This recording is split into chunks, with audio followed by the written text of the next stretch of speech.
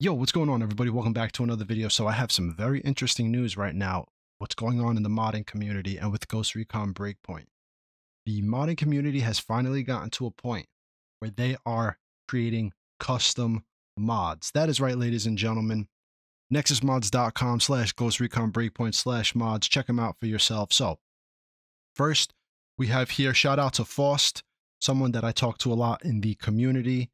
He has created a Surefire suppressor rework for the Hive silencer. So what we have here is a custom working suppressor, something that he's taking, creating, and replacing for the Hive. And this is it right here. This is the custom suppressor. We also have something that's very interesting and caught my eye.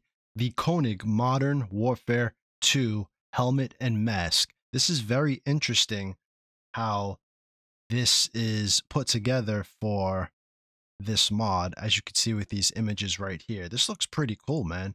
This is actually really dope. And for those of you out there, huge Modern Warfare fans, you have now this really cool helmet face mask that you could put on.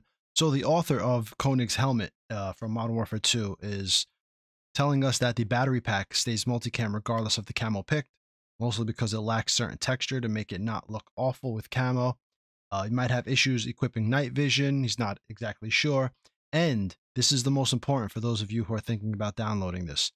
Using this mask makes first person ADS basically unusable. You have to shoot in third person. He's trying to figure out a solution for that. It makes it a little too broken to make the mod actually useful, because sometimes you want to zoom in to your scope and now you can't with this mask. So that's definitely has to get fixed. We'll see if he's able to do that. As far as the description, this is going to replace Wolf Mask C. It's going to be really interesting to see if the modders eventually can actually add to the game, add things to the UI for you to pick, or is it always going to be a swap out one for one? Now, as far as this goes with these custom mods now, being able to create custom mods like this suppressor for Ghost Recon Breakpoint, I was talking to someone and they said it is possible. It is possible in the near future. Get this, guys, that with some work, some dedication, and some talented people within the modding community, please, Lord, let them work on this. We might actually be able to swap out assets as far as buildings and things like that. So imagine going through Ghost Recon and an entire compound, the assets are swapped out. Textures, the buildings are all changed. Maybe it looks more nitty gritty, doesn't look like all the Skeltech type buildings. So we are going to be on the lookout within the next year, 2 years. If we're still playing this game, waiting for the next Ghost Recon game, and modders are still working on this. I mean, could you imagine if we had mod support for this game, the types of things that people would create for us to play in this game? I still think that Ubisoft moving forward needs to get more in line with companies like Bethesda and really support the modding community. Start to make tools for your games and allow people to produce content for games that you might abandon or stop working on. Imagine Ghost Recon now. We haven't had content, what, 2 years has it been since Motherland dropped? It's been a long time, and time is going fast. Imagine if we had modders that could actually keep pumping out content, something like Arma 3, where maps could be made and things like that.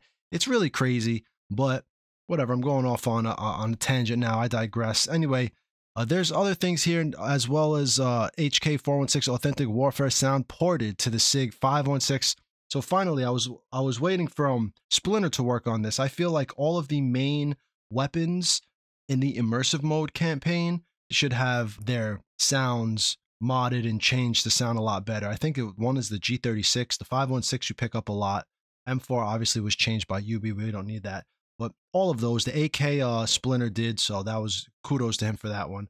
But yeah, I mean, I'm trying to keep up with the modding stuff, and these look really good. Like I said, shout out to Faust for the Surefire suppressor, his custom mod, and then shout out to Makimoto Jin for the Koenig Modern Warfare 2 helmet and mask. Looks really dope.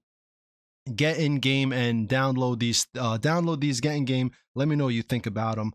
If you need a tutorial to do this. At this point, guys, you might just be popping up on this video and be like, oh, I don't know how to do this. This is my first time. Drop me a comment. I'll make a new video going over it because it's basically straightforward at this point if you've been in the modding community.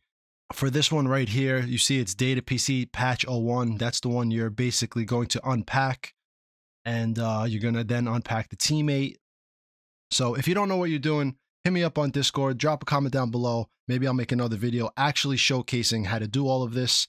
And if no one says it, then I'm going to assume you guys are good to go and have fun. Definitely download this. It looks cool. I think I'll download it and maybe make a gameplay video with it for you guys.